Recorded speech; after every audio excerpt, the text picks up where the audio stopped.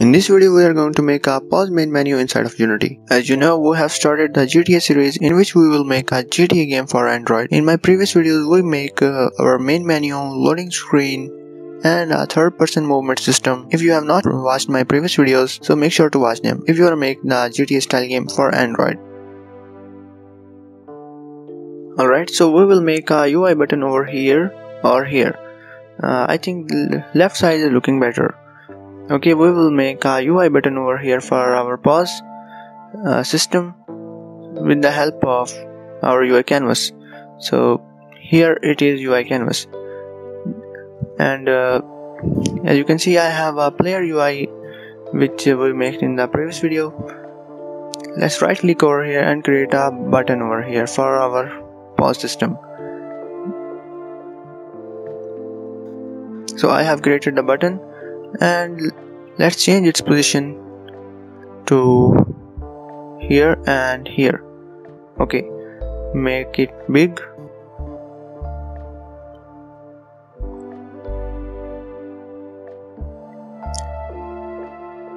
Let's delete the text right now because we don't want this. We will use a sprite. I have imported the sprite from asset store. So I will search for pause. Here it is. Okay, so I'm going to make a new C# script for our pause system. So I will go to all scripts folder and just right click over here, create C# script, and write the name what you want. I think scene UI manager is good name. Okay, let's right click over here, create an empty where we will attach the game, and rename it to scene UI manager, where we will attach the script. Just drag and drop your script over here and open it up in Visual Studio. Alright, delete these two methods because we don't want this right now. Public means we can access this function inside of Unity. Okay, so here we will write void, and we want to pause the game, so I will write the name to pause game. And here we will write that script what we want to execute. This line will be main line. So here I will write time dot scale time. Here we have two options. One is 0 and other is 1. If we write 0, the time will be paused, and if we will write 1, the game will be played. Alright, so we want to make it 0 because we want to pause the game.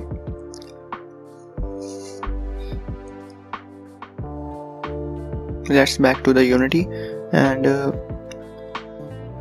click over our pause button, and here you have to click on plus button and drag and drop your scene UI manager over here. Here we will select that function which we create in the C# script, and we'll create a pause game function. Alright, so let's test the game right now. I'm gonna play the game right now and let's test whether it's working or not. Right, I am walking and I will jump and I'm going to pause the game, and as you can see, the game is fully paused. And what if we want to go back and we want to resume the game? So for that we will make a new function. So before making function, we have to make a pause panel over here. Just right click over here and create UI, and I think panel is good. Panel. Here you have to rename to pause panel and select the image what you want to add in this pause panel. So I have one image which we created in the previous video, so I will select that, and I think there is much more transparent, and we have to decrease the transparency. So I will decrease from here. Okay, here it is good. Alright, so you can change the color from here, but I think white is good. White is good, yeah. Just right click over here, create UI, and create a button over here text mesh pro button. Double click here and move it up. Come back and focus on it and make it big.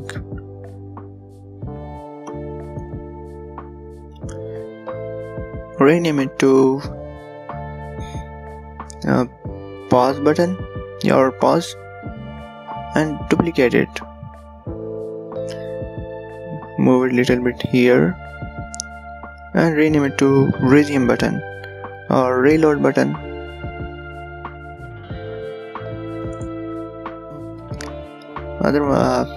First button is resume button and second button is reload button, and duplicate it again and rename it to quit or back.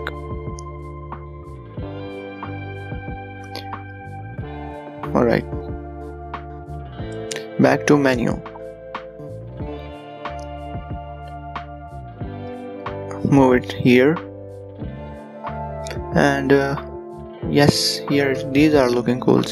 So I'm going to change the text of first button to resume. Here I can change the text to resume and change the font. I think this one is cool. Drag and drop your text outside of your button and make it little bit big, and drag and drop your button into drag and drop your text into button. Same for the other two buttons. I think we have to delete this button because we will again duplicate it and move it little bit here. Okay, I'm going to change the text to reload. I think reload is good name. So, and the last one to back. Alright, back. So we have to change the backgrounds of these buttons because these are not looking cool. I'm going to rename this button to resume, reload, and last one to back. Okay. Let's change the background color to black and make it a little bit transparent here. Okay, and change the text color to white here from white. Okay, the same for the second button. Go to here and change the color to black and make it transparent. As you can see, both buttons have much more difference between transparency.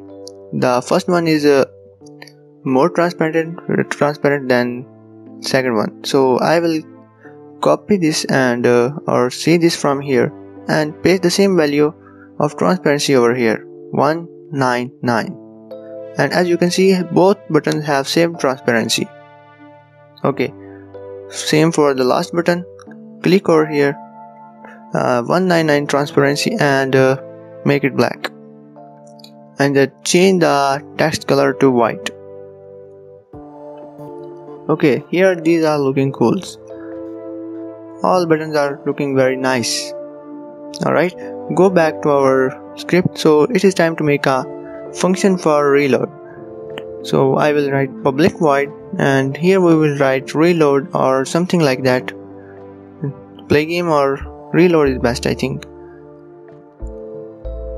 Okay, reload, because we want to reload the game. So reload means restart. Here I will we are going to make resume button. So I will make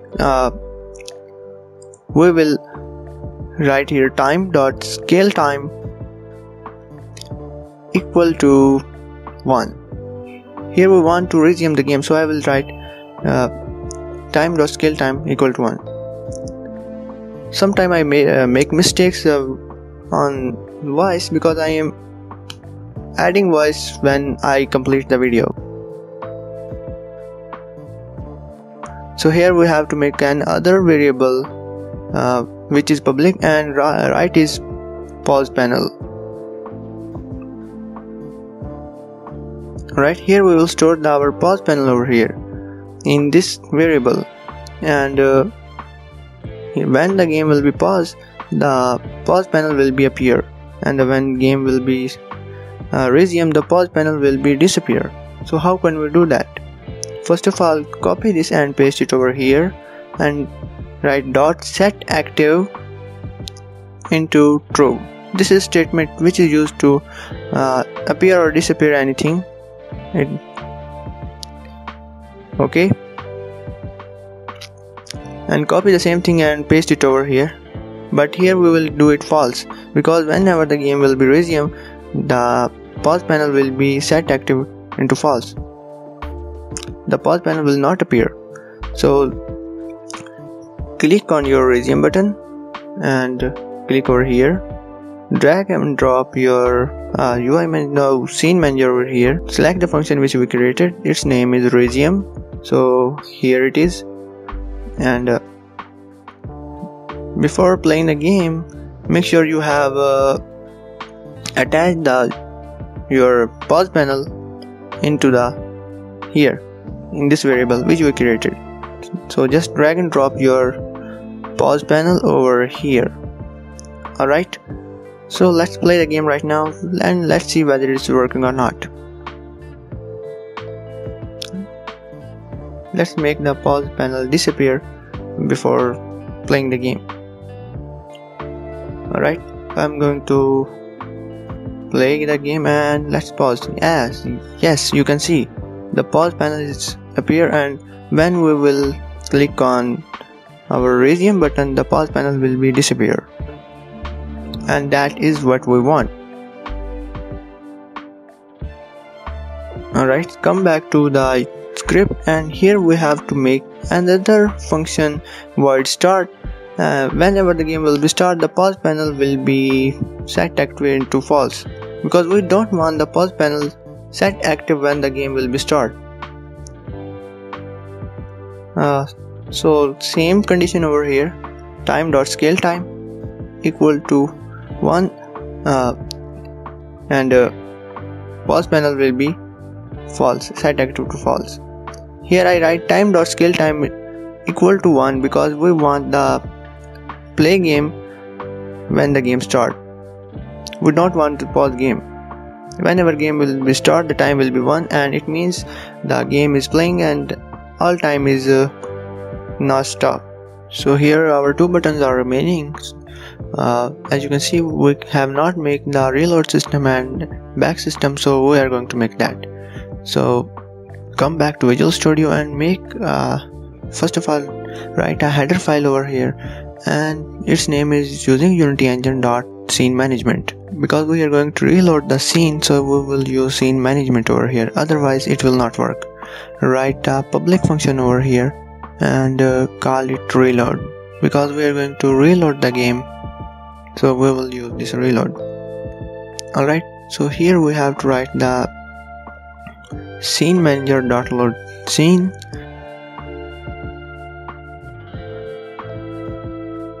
scene manager.load. Here you have three types of option, so choose second one because it is best, and it load the scene quickly. Alright, so here we will write that scene which we want to load. Our current scene is let's check what is our current scene. So our current scene is 2, which we want to reload. So here we will put 2. Just go back to Visual Studio and put it over 2 here, and click our reload button on, drag and drop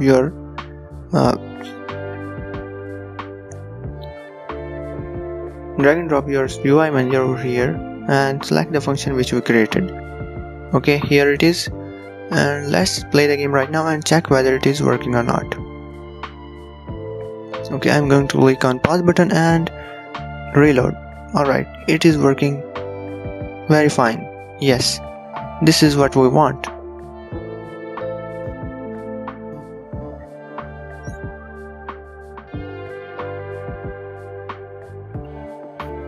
Alright, the last one is back function. So the same process, make a new function over here with the name for public void back. Here we will put same statement. We will copy the statement from here and paste it over here. And here we will put that value which we want to load. So we want to load the main menu, so its value is 0. You can see here. So we will put the 0 over here. Alright, so I'm going to play the game right now. Before playing the game, we have to add the function to button. Yes, and drag and drop it over here. Select the function which you created. Its name is back. Here it is, and play the game right now, and let's see it is working or not. So I'm going to the game has been played, and let's check it from here. Go to back. When I will click on back, and it is working, it comes to main menu. I hope you guys enjoy the video, so make sure to subscribe the channel and press the bell icon for latest updates.